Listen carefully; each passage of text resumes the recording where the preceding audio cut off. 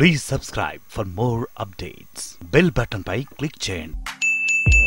Andhra elections కి సంబంధించి war ఒక మినీ వార్ సోషల్ మీడియాలో ఎన్ఆర్ఐలు చేస్తున్నటువంటి విషయాలు కూడా బయటకు వస్తూ ఉన్నాయి. వాళ్ళు ప్రతిరోజు కూడా అసలు ఏపీలో ఏం జరుగుతుంది, ఏ పార్టీ నాయకుల బలం ఏంటి, బలహీనతలు ఏంటి అనేటువంటి విషయాలు కూడా వాళ్ళు చూస్తూ ఉన్నారు. అయితే వీటిని ఎలా చూడాలి, ప్రవాస భారతీయుల యొక్క కీలక పాత్ర ఎలా ఉంటుందని మనం భావించవచ్చు. అంటే వాళ్ళు ప్రవాసంలో ఉన్న ప్రత్యక్షంగా ఉన్నట్టు. అవును, వాళ్ళు అక్కడ ఉన్న మనసు అంతా ఇక్కడ. వాళ్ళు ఫిజికల్ గా ఆడుండొచ్చు, కానీ they are for every sense they are ఇక్కడ ఉన్నట్లే. ఎందుకున్నారంటే అది రూట్స్ పోవు. ఇప్పుడు అమెరికన్ ఎన్నికల్లో కూడా ప్రవాస భారతీయులు, ప్రవాస ఆంధ్రులు పోటీ చేస్తున్నారు.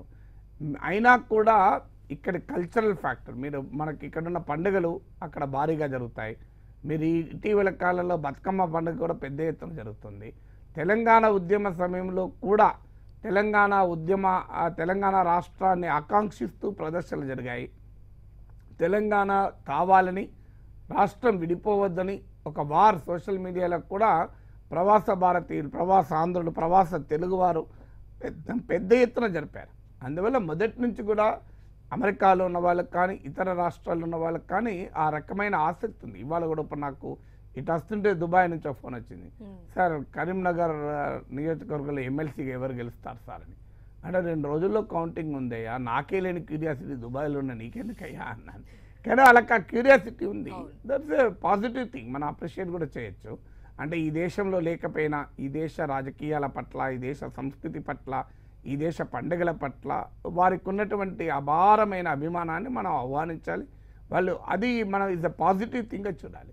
అంతేకాకుండా ఈ దేశ ఎకానమీలో కూడా మన ఎన్ఆర్ఐలు ఒక పాత్ర. ఒకప్పుడు ఎన్ఆర్ఐలు అంటే నాన్ రిలయబుల్ ఇండియన్స్ అంటారు, నాన్ రెసిడెంట్ ఇండియన్స్ కారని. కానీ ఎప్పుడైతే ఇండియన్ ఎకానమీ కొంత ప్రామిసింగ్గా కనబడ్డదో, మీకు ఈ చైనాలో కూడా జరిగింది. నాన్ రెసిడెంట్ చైనా ఆర్థిక అభివృద్ధిలో కీలక పాత్ర పోషించారు. ఇప్పుడు నాన్ రెసిడెంట్ ఇండియన్స్ కూడా పాత్ర పోషిస్తున్నారు. ఇక్కడ వచ్చి ఇండస్ట్రీస్ పెట్టడం కానీ, ఇక్కడ వచ్చి స్కిల్ డెవలప్మెంట్ సెంటర్స్ పెట్టడం, ఇక్కడ రియల్ ఎస్టేట్లో పెట్టుబడి పెట్టడం. అందువల్ల కేవలం ఒక ఎమోషనల్ కనెక్టే కాకుండా ఎకనామిక్ కనెక్ట్ కూడా మన తెలుగు వారికి, ఇతర దేశాల్లో ఉన్న తెలుగు వారికి ఇక్కడ ఉంది. సో ఈ మధ్య కాలంలో ఇంకో ట్రెండ్ కూడా వస్తుంది. కొంత సంపాదించుకొని వచ్చి ఇక్కడ వచ్చి సెటిల్ అయిపోతున్నారు కూడా. రివర్స్ మైగ్రేషన్ కూడా ఈ మధ్య మొదలైంది. పెద్ద ఎత్తున కాకపోవచ్చు, కానీ రివర్స్ మైగ్రేషన్ కూడా మొదలైంది.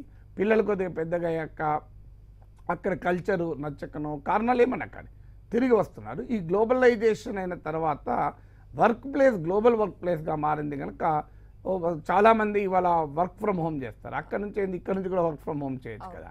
నాకు తెలిసిన వాళ్ళు కూడా చాలామంది ఉన్నారు, హైదరాబాద్లో ఉండి వర్క్ చేస్తారు, అమెరికన్ శాలరీస్ తీసుకుంటారు.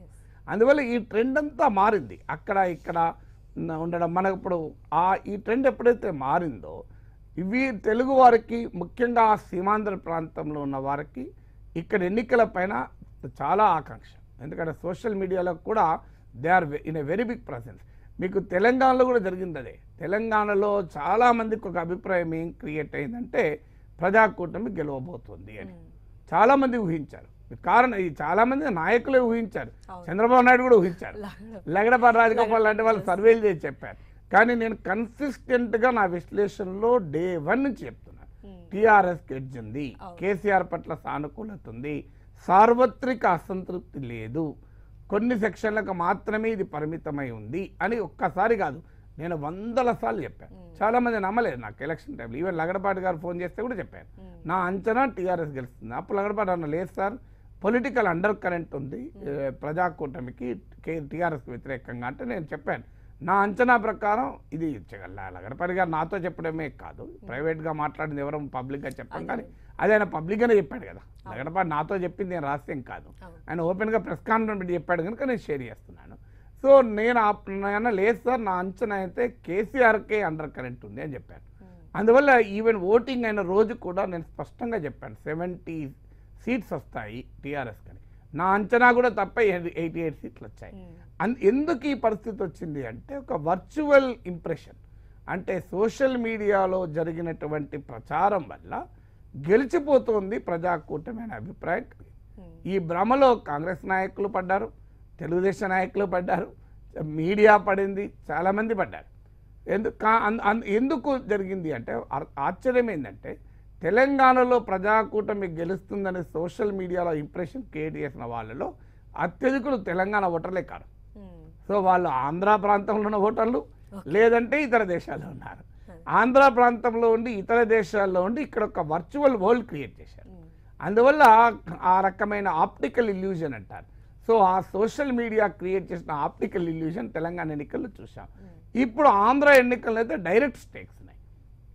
మళ్ళీ ఆంధ్ర ఎన్నికల్లో సోషల్ మీడియాలో పార్టీల వారిగా చీలిపోయారు, నాయకుల వారిగా చీలిపోయారు, ఆఖరికి అన్ఫార్చునేట్లీ కులాల వారిగా కూడా చీలిపోయారు. మీరు సోషల్ మీడియాలో చూడండి, పోస్టులను బట్టి కులం చెప్పచ్చు, ఆ స్థాయికి వచ్చింది. ఇక దీంతో పాటు విపరీతమైన ట్రోలింగ్, వీళ్ళు వీళ్ళని ట్రోలింగ్ చేయడం పెద్ద ఎత్తున. ఇవాళ ఏదైనా జరిగిందంటే వెంటనే వాళ్ళను విమర్శిస్తూ రకరకాల జోకులు. అంటే ఒక్కోసారి ఆశ్చర్యం వేస్తే క్రియేటివిటీ కామన్ పీపుల్ కూడా ఇంతుందా అని. సో అందులో సటైర్ ఉండొచ్చు, అందులో దుర్మార్గం ఉండొచ్చు, కానీ బట్ క్రియేటివిటీ కూడా ఉంటుంది. సో అందువల్ల ఇవాళ టీడీపీకి, వైసీపీకి, జనసేనకు కూడా ఎన్ఆర్ఐ వింగులు ఉన్నాయి. వాళ్ళకు మీరు ఎన్ఆర్ఐ వింగులే కాదు, అక్కడ కూడా తెలుగు అసోసియేషన్లకు కూడా డామినెంట్గా రాజకీయంగా కులపరంగా కూడా చీలిపోయిన పరిస్థితులు ఉన్నాయి. అందరికీ తెలిసిన విషయమే. ఒక అసోసియేషన్లో ఒక కాస్ట్ డామినేషన్ ఉంటే ఇంకో అసోసియేషన్లో ఇంకో కాస్ట్ డామినేషన్ ఉంటుంది. అందువల్ల ఇక్కడికి వెళ్ళి పోయినా కూడా ఈ జాడ్యాలు పూర్తిగా పోవడం లేదు అని. అయితే అందరికీ అలా ఉందని నేను అంటలేను, బట్ ఒక డామినెంట్ సెక్షన్ అక్కడ కూడా ఉంది. దీనికి తోడు ఫ్యాన్ ఫాలోయింగ్ కూడా ఉంది. మీరు అక్కడ బాలకృష్ణ ఫ్యాన్ ఫాలోయింగ్ ఉంది, పవన్ కళ్యాణ్కి సెపరేట్ ఫ్యాన్ ఫాలోయింగ్ ఉంది, చిరంజీవికి ఒక ఫ్యాన్ ఫాలోయింగ్, మెగా ఫ్యామిలీకి ఓ ఫ్యాన్ ఫాలోయింగ్ ఉంది. అందువల్ల ఆ రకమైన ఇంట్రెస్ట్ కూడా అక్కడ ఉంది. ఇప్పుడు నేను 2013లో టానా మహాసభకి వెళ్ళాను.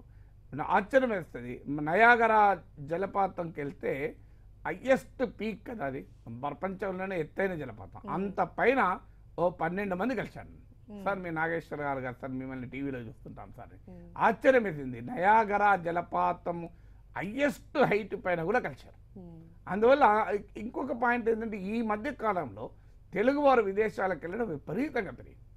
నయాగరా వాటర్ ఫాల్స్ దగ్గర నేను తెలుగులో బోర్డు చూశాను, ఇక్కడ ఇడ్లీ ఉప్మా దొరుకును అని. అప్పుడు నా డాక్టర్ క్వైట్ యంగ్ అడిగి, నాన్న ఇక్కడ రూపీస్ ఇస్తే ఇడ్లీ ఇస్తారా అని. రూపీస్ ఇస్తే ఇడ్లీ ఇవ్వరు బిడ్డ, తెలుగులో ఉన్న డాలర్లు ఇవ్వాలి అని. అంటే అంతమంది మీరు ఒక జోక్ ఉంది, విశాఖ నడి రోడ్డు మీద ఉండి అప్పారావు 4 సార్లు అన్నాం అనుకో, ఎవరో అందరు ఇట్లా తిరిగి చూస్తారు, ఎవరో తిరిగి చూస్తారు. ఎందుకంటే ఏదో ఒక అప్పారావు ఉంటాడు చౌరస్తాలు నిలబడి అన్నాం అనుకోండి. చౌరస్తాలు నిలబడి అంటే అప్పారావు ఉంటాడు, ఎందుకంటే అక్కడ సింహాద్రి అప్పని ప్రభావం వల్ల ఉంటారు. మీరు కరీంనగర్ రోడ్డు మీద కొమరయ్య అని గట్టిగాను ఎవరెవరు తిరిగి చూస్తారు, ఎందుకంటే కొమరెల్లి రాజన్న ప్రభావం ఉంటుంది. సో అట్లా తెలుగు వాళ్ళు ఎంతమంది అయ్యారంటే, మీరు కాలిఫోర్నియా చౌరస్తాల రోడ్డు పైన నిలబడో, అట్లాంటా రోడ్డు పైన నిలబడో, న్యూజెర్సీ రోడ్డు పైన నిలబడో, మీరు డలాస్ రోడ్డు పైన నిలబడో, గట్టిగా తెలుగులో మాట్లాడండి, 4 వచ్చి మీతో మాట్లాడతారు. అంత ఇన్ఫ్లుయెన్స్ మన వాళ్ళు అక్కడ ఉన్నారు కనుక వాళ్ళకి ఇక్కడ సినిమాల పైన ఆసక్తి, ఇక్కడ సంస్కృతి పైన ఆసక్తి, ఇక్కడ పండుగల పైన ఆసక్తి, ఇక్కడ ఎకనామీ పైన ఆసక్తి, అందులో భాగంగా ఇక్కడ రాజకీయాల పైన ఆసక్తి. అందువల్ల ఇదేదో ప్రత్యేకంగా రాజకీయాల పైన ఆసక్తి అని అనలేం. ఆ ఆసక్తిని మనం అప్రిషియేట్ చేయాలి. ఎందుకంటే ఈ దేశంలో లేకపోయినా ఇక్కడ డెమోక్రటిక్ మెయిన్ స్ట్రీమ్ పైన, ఇక్కడ పొలిటికల్ మెయిన్ స్ట్రీమ్ పైన ఆసక్తి చూపుతున్న ఎన్ఆర్ఐలను మనం అభినందించాలి. ఆయా పార్టీల వారిగా ఉండొచ్చు, నేరం కాదు కదా ప్రజాస్వామ్యంలో. అయితే అది శృతిమించినప్పుడే సమస్య. శృతిమించకూడదని మనం కోరుకోవాలి తప్ప, కానీ ఎన్ఆర్ఐలు ఉండకూడదని మనం అనలేం. ఇక సోషల్ మీడియా వారందామా అంటే, మీకు అన్ని పార్టీలకి ఇలా సోషల్ మీడియా వింగ్స్ ఉన్నాయి. పెద్ద ఎత్తున సోషల్ మీడియాను ఉపయోగించుకుంటున్నారు, స్పెషల్ కన్సల్టెన్సీ ఫోన్లు పెట్టుకుంటున్నారు. ఇవాళ మీకు జగన్మోహన్ రెడ్డి ప్రశాంత్ కిషోర్ని హైర్ చేస్తే తెలుగుదేశం వాళ్ళు సేవామిత్రులు పెట్టి ఐటీ గ్రిడ్స్ని హైర్ చేస్తున్నారు. అందువల్ల అందరూ ఐటీ వింగులు పెట్టారు. మీరు ఐటీ పవన్ కళ్యాణ్ కూడా ఫస్ట్లోనే ఆయన ఐటీ ఆర్మీ పెట్టారు. సో పెట్టి ఇది ఒక మేజర్ యాక్టివిటీ. అయితే ఒక రాంగ్ ట్రెండ్ ఏంటంటే, తమ పార్టీ ప్రచారాన్ని చేసుకుంటే తప్పలేదు, కానీ ఒక అడుగు దాటి ఎక్కడ తమ వ్యతిరేక ప్రత్యర్థున్నారో వాళ్ళపైన అటాక్ చేయడం. ఆఖరికి ఇప్పుడు మీరు నా వీడియోల కింద కూడా ఇలాగే కామెంట్స్, ఇప్పుడు ఇటో అటో కామెంట్లు ఉంటాయి. అందువల్ల దీనివల్ల ఏమవుతుందంటే, రాజకీయాల్లో పొలిటికల్ డిస్కోర్సు సోషల్ మీడియా ట్రివిలైజ్ చేస్తుందని ఆవేదన. సీరియస్గా రాజకీయ అంశాలపైన, ఆంధ్రప్రదేశ్ సమస్యలపైన చర్చిస్తే సంతోషం, కానీ వ్యక్తుల చుట్టూ, వ్యక్తుల కులాల చుట్టూ, పార్టీల చుట్టూ, ఆ నాయకుల ప్రకటనల చుట్టూ ఒక డీగ్రేడెడ్ డిస్కోర్స్ నడుస్తుంది.